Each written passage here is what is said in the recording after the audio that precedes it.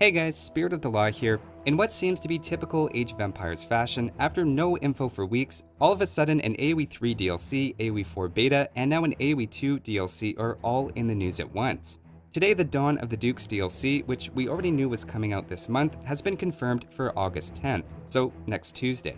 In a trailer that dropped this morning, we got a good look at some of the new units in action, and more details about them, so let's check them out. First, the Poles are going to be a cavalry civilization, to no one's surprise. Their unique unit, the Obush, says they're good against things that are expensive and heavily armored, and tear the armor off enemy units. That sounds more permanent to me than the lightest just negating armor, but whether this is a permanent debuff of one armor after every hit, and whether it applies to armor upgrades as well, we don't know exactly.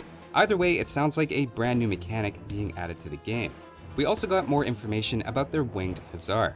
As I suspected, and I think most people probably did as well, it's confirmed this is a reskin of the regular Hussar line and not a separate unique unit. But they mention it's also going to be given to the Lithuanians as well.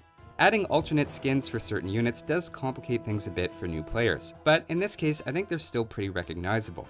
Something about the unit looks a little stronger though, so I think this may also have a bit of a psychological effect. They also have a unique building called the Folwark, which replaces the mill and increases the efficiency of nearby farms. We saw that in the first trailer, and while there was some speculation it might have something to do with animals because they seem to be pairing those things together, it turns out to just be an alternate way to give them something similar to the Slavs bonus. It's not quite the same though, as it's not going to help farms around the town center, so depending on its range and how much that boost is, it could make for an interesting trade-off. Placing your first farms around a mill instead of the town center is generally considered a beginner mistake, as it leaves your units open to raids, but if it's giving you 5, 10, or even 15% more food, that could be worth the risk. It's also slightly larger than the regular mill, so you can finally get that perfect farm placement. As for their unique techs, which I'll wait for some Poles to tell me how to pronounce in the comments, apparently they both give a boost to their cavalry. Part of me hopes they take the free scout line upgrades from the Turks and give it to the Poles, as part of making the light cavalry line viable in Castle Age. You see light cavalry sometimes, but knights are by far the more standard cavalry unit in the mid-game, and I think it would be cool to have a civilization that often went for light cavalry instead. I think they could do it in a balanced way with a few well thought out bonuses and techs. It's sort of implied by the trailer that they don't have access to Paladin, as we see Cavaliers a lot in the shots, so I'm thinking this might be a possibility. It's also implied that they have a bonus or a specific need for stone. To be fair, going solely for light cavalry certainly frees up a lot of gold miners that could switch to stone. The other new civilization is the Bohemians. They're described as a gunpowder and monk civilization, the same as the Spanish, but they seem fairly different and more about raw power than mobility. Their first unique unit is the Hussite wagon. We see it in the trailer and get a look at how it fires. At first glance, they seem to have a very slow attack rate, with only a few cannonballs being fired, but if you look closer, they have two types of projectiles. They fire a large cannonball and then several small shots right after that look like regular hand cannoneer projectiles. That's a new mechanic for a siege unit and makes them seem a lot harder to dodge. I wouldn't be surprised if the larger projectile also does a bit of blast damage as well. Their other unique unit is the Haufnitze or Howitzer, which is an upgrade to the Bombard Cannon.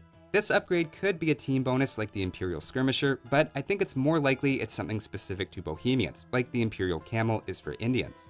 I expect more attack, HP, and hopefully a slight increase to their blast radius, which would make them pretty scary against bunched up units. They show off its power against a building, which to be fair was already on fire. From this, can we actually tell if it's better than the Bombard Cannon though? 5 Bombard Cannons with Siege Engineers bring a Viking archery range's HP down by 53%. Of course, a Hun archery range looks the exact same, and they don't have the architecture tech. In their case, 5 Bombard Cannons take its health down 60%. Now, we can see in the trailer the archery range is already on fire, but it's just the first level, which means it's somewhere between 50 and 75% health. If it's on the very low end of that scale, then with or without architecture, even regular Bombard Cannons could recreate this shot.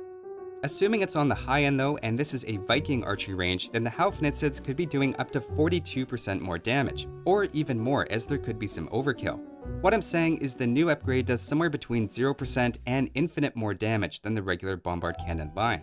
I'm fairly confident it's in that interval, but I can't say more without additional information. Now it may just be this particular clip, but they also seem like a bit of an awkward unit, with a lot of bumping in the background. They may have a similar unit size to war wagons, which sometimes act this way as well. The way we see them used, it almost looks like a battering ram you can put in front of your units to soak up arrow fire, and I'm expecting very high HP and pierce armor. It says one of their unique techs boosts gunpowder and the other improves their monks and monasteries, though it's hard to get a sense from the trailer of what that boost to the monks might be. And finally, as we already knew, they again confirmed there's 3 new campaigns. There's one for each of Lithuania, Poland, and Bohemia. We get a look at all of the missions, and there seems to be 17 of them, which should make for at least 10 to 15 hours of content all on its own. So that's the Dawn of the Dukes news, and remember, you can get this expansion for free if you pre-order Age of Empires 4, or else it costs around $10 US on its own. That's all for this one though. Thanks for watching guys, and I'll see you next time.